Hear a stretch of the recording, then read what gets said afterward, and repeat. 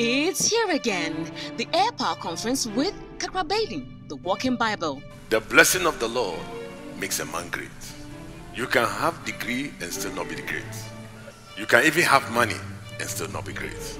It takes the blessing of the Lord to be great. Don't miss this year's Air Power Conference in the following districts: Kintampo on Wednesday 21st February 2018, venue the Methodist Church of Ghana, Wesley Society Auditorium. In Kwanzaa on Thursday 22nd February 2018, venue Emmanuel Assemblies of God Auditorium. Wenchi on Friday 23rd February 2018, venue Assemblies of God Auditorium, Gospel Light Revival Center near the Pony Goyle filling station. There will be 2 sessions on each day, 10 a.m. and 5:30 p.m. For enquiries, contact 0249 217272. That's 0249 217272. Air Power, teaching the nations with signs and wonders. This message is brought to you by the friends and partners of Kakra. Welcome to Air Power with Kakra, teaching the nations with signs and wonders. Kakra is the senior pastor of the Morning Star Cathedral, Lighthouse Chapel International, Accra, Ghana. Now, today's message. Welcome. Kakra begins a new series titled The Christian in Politics. Let's join him as he introduces his subject. Today I want to preach on the Christian and politics.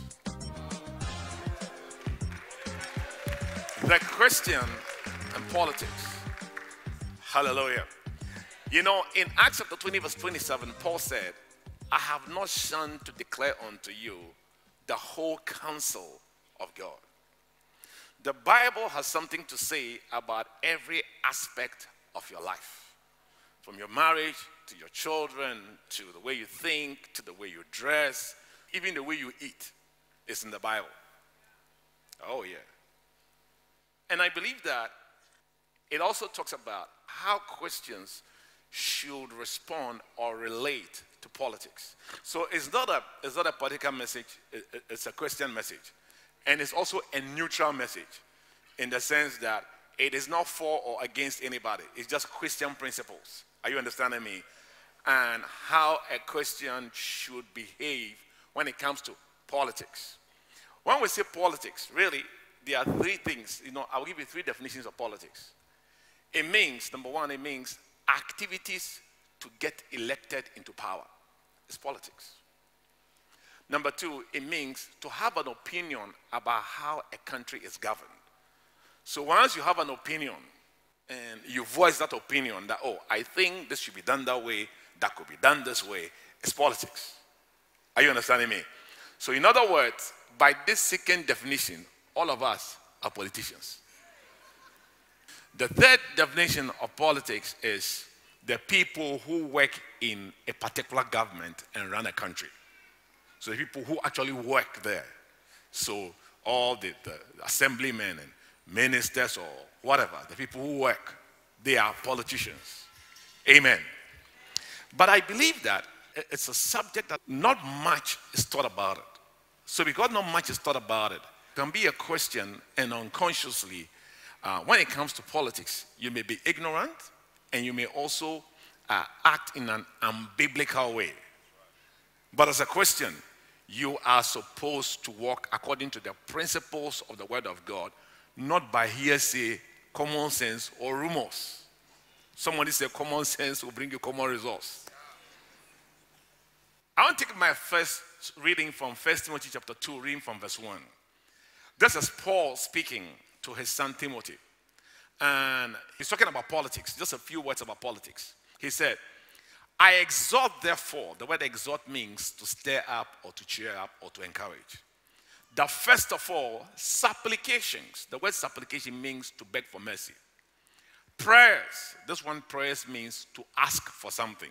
Intercessions. The word inter, it means between. So when we say intercession, it means somebody who stands in between God and human beings and pleads to God for the person. Are you understanding me? That's what intercession. And giving of thanks, thanksgiving, be made for all men. It says pray for everybody. Then it comes to politics. It says for kings. So here kings could be a president, could be an MP, could be a minister, whatever.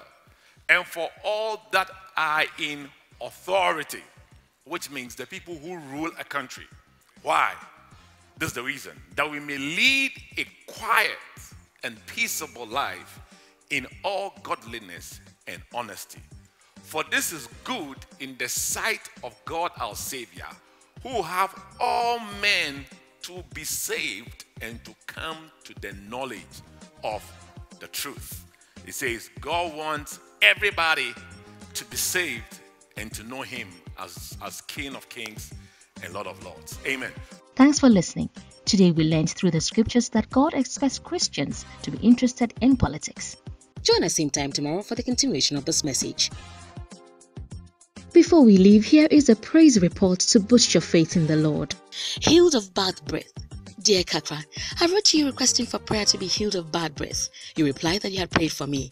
You also encouraged me to get the message, making the impossible possible. Indeed, God is good. I am completely healed in Jesus' name. Also, the message is impacting my life greatly. I give God all the glory. Thanks for your time. You can contact us, seek counseling, ask for prayer, order today's full-length message, or order books through the following means. Call us or message us on WhatsApp to +233 55 700 9010. Send an email to info@kakrabaden.org. You can also make a regular call or send a text to +233 20 7575 215. Our office hours are 10 a.m. to 1600 hours GMT. Finally, write to us, share your testimony and how this broadcast has been a blessing to you.